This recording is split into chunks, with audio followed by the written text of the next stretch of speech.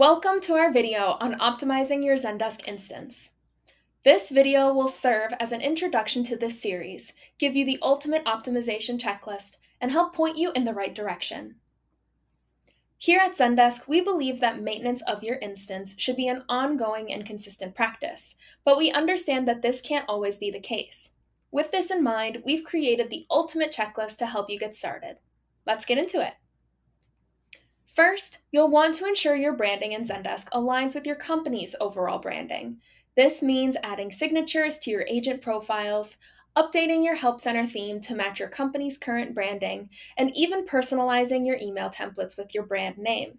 It might seem small, but it's important that your customers know who they're working with and feel connected to you when they reach out for support.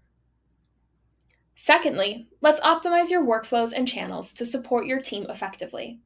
Organize your views using groups and sorting, set up SLAs to track performance, utilize macros to streamline responses, and don't forget to integrate the web widget onto your site for seamless support access for your customers. Next, let's focus on your business rules.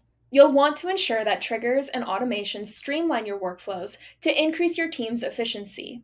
This can look like auto-solving pending tickets after a certain amount of time, automatic closing solved tickets, and even notifying agents and managers about a bad CSAT rating. Business rules are a powerful way to get the most out of your Zendesk instance, and it's so important to regularly ensure that they're serving you and your team. Your Help Center is your best friend when it comes to deflecting tickets and promoting self-service to your customers. Be sure to keep your content fresh and relevant. Add more articles in the promoted articles section, and even make the search bar bigger to promote self-service. It's important that your Help Center should evolve alongside your business, serving as a dynamic resource for your customers. Last but not least, making informed decisions about your support experience requires solid metrics. You can dive into these metrics by checking the pre-built dashboards in Zendesk Explorer, tracking your agent's KPIs and productivity, and even using different tools and integrations to further Zendesk's reporting capabilities. So there you have it, a practical checklist to help you optimize your Zendesk experience and elevate your customer support game.